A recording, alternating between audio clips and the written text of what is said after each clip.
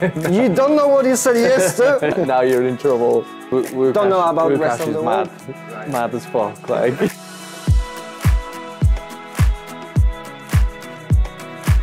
I love Buxton, like, absolutely love it. The thing is, if you can drive Buxton consistently and twin and just do everything that you're supposed to do, then you can drive any track. Yeah, yeah. So, like, I'm a great believer of that. Like, I learned how to drive on Buxton, and then it was like, I think I went from Buxton and then went straight to a drift mat Surrey, and like nothing in between. Like, I had done a few laps around Buxton. I was like, oh, I'll do a book mat Surrey, and I was like, oh, I've never driven a proper track, and then turned up there with a Beamer, and I could drive the mat Surrey tracks. Like, this is when I first started. When was it?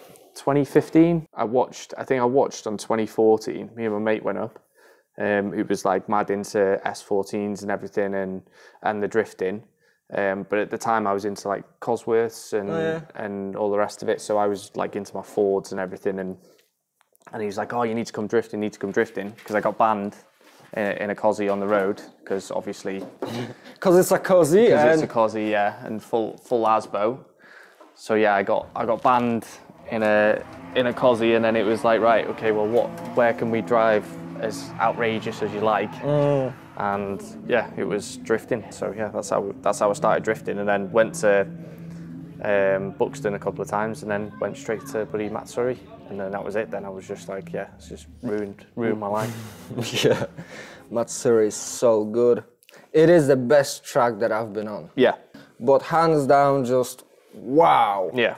But when it goes about the atmosphere, I don't think there's anything getting close to Buxton. Yeah, Buxton's good.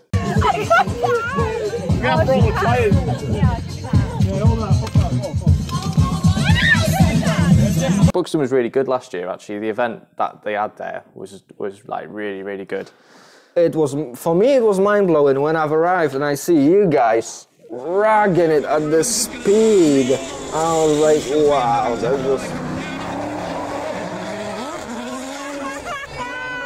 just yeah, it was next level. Yeah, next level speed around there. It would have been a good one this year as well, because it was dry, wasn't it? The weekend. Last year did stir up some shit. Yeah, there was. It all kind of happened in one day, didn't it? Yeah. I literally didn't even do a practice lap that weekend. I didn't do one. Dude, you had so many practice laps at Buxton over years. Yeah, in Beamers, yeah. Comparing to others coming in. Yeah. Because as well, I came in, and I think on Saturday, a little bit late-ish, let's say 12, to the pits to kind of walk around, say hello. And Igis was there. Oh, yeah. And he already smashed the 300 ZX, and they on the suspensions. I'm walking past, I'm like, hi dude, what do you need? Yeah. What do you want? I'm like, I'm local. Yeah. You need parts, you crashed. Yeah. What do you need? At Buxton, we help each other out. Doesn't matter who you are. He's like, oh, I need a ball joint for a Honda Shuttle 2.3. Oh, fuck. I'm like, kurwa mać, I wanted to be a hero here. Yeah. Okay, hold on.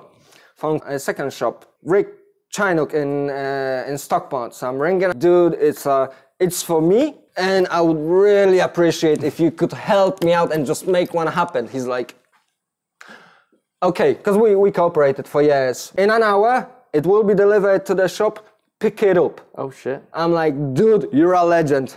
So I'm like, go ring your mate, tell him to go to this address, and tell him that Woocash sent you, and you picking up a ball joint. Yeah. And it's 16 pounds. Oh shit, really? I'm like, do you want like 3 of them?